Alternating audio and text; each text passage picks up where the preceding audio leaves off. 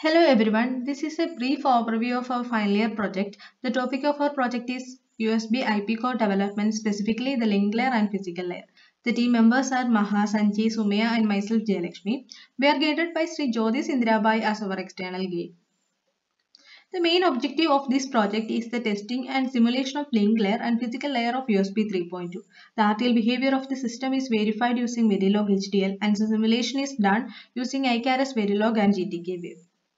This is the architecture of USB 3.2. It includes two simultaneously active buses. One is USB 2.0 bus and an enhanced superspeed bus.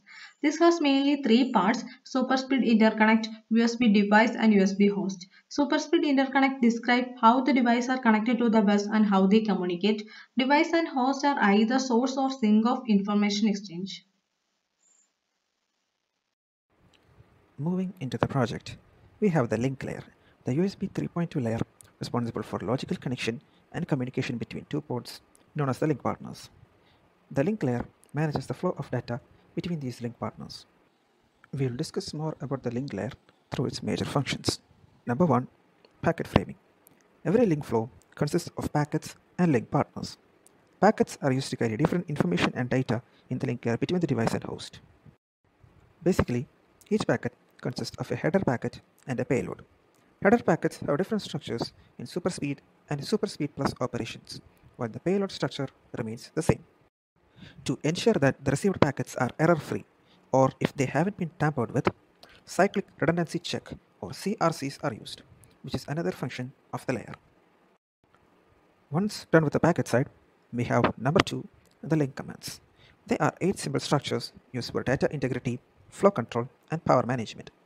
The major part of link commands is the link command word, a 16-bit structure with 11 bits of link command data and 5 bits of CRC.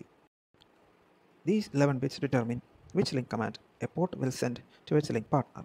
There are 12 link commands for flow control, power management, and error checking. Number 3, we have the link training and status state machine, also known as LTSSM. It is a state machine defined for power management and connectivity. LTSSM consists of 12 different link states with various functionalities. So moving to the next major part of our project, which is physical layer.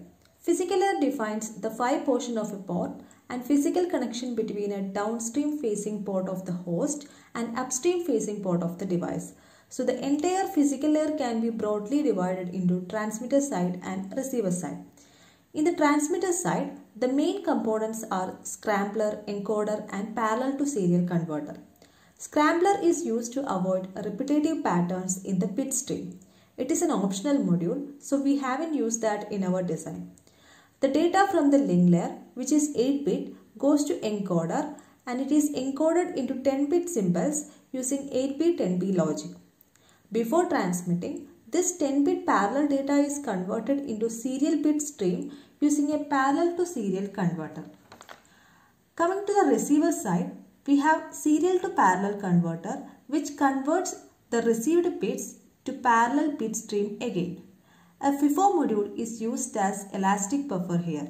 It serves as a buffer and also controls the flow of data. Then the data is decoded into 8 bits again using the decoder module. We haven't used the descrambler since we didn't use the scrambler in the transmitter side. So this is the overall picture of the physical layer that we designed in Verilog.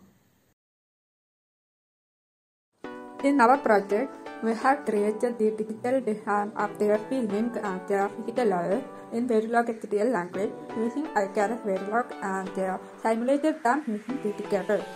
In the link layer, we have divided packet framing, link command function, link initialization, packet transmission, reception, power management, and the LTSSM into various modules, coded down and verified the simulated result.